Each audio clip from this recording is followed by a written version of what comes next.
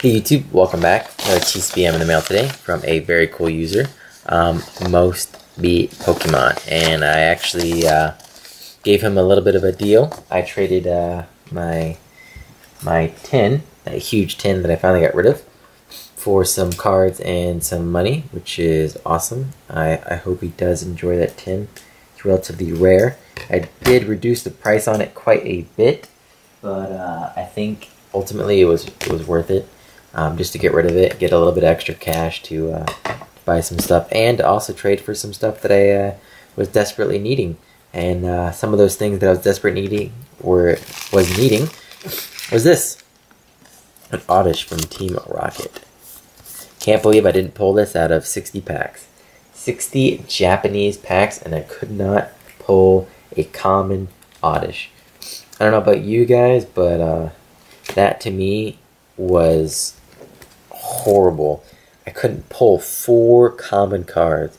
Yeah, I could pull a million Flareons and not Flareons, but a million of the other ones that were in the set. Sorry, I was thinking of the jungle, because I couldn't pull a Vaporeon. But next up, I also got a Dratini, which I actually traded someone else for as well. So I got another one, which is awesome. Next up, I've got a few other cards that I'm going to go ahead and bring out. They are just doubles of other stuff that I traded with some other people. So I now have them. But here's one that I didn't have, which is Coughing. So now I've officially completed the Japanese Team Rocket.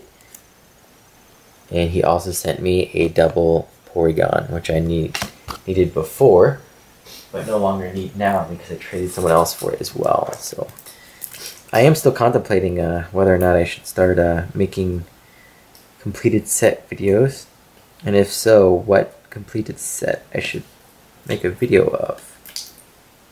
Really don't know. Next up, I got a really cool card,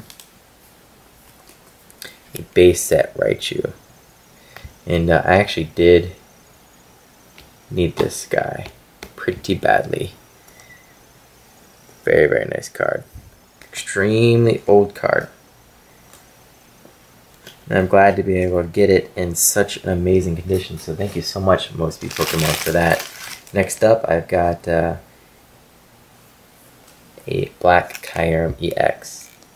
I have traded for other ones of this, but this card is just sick.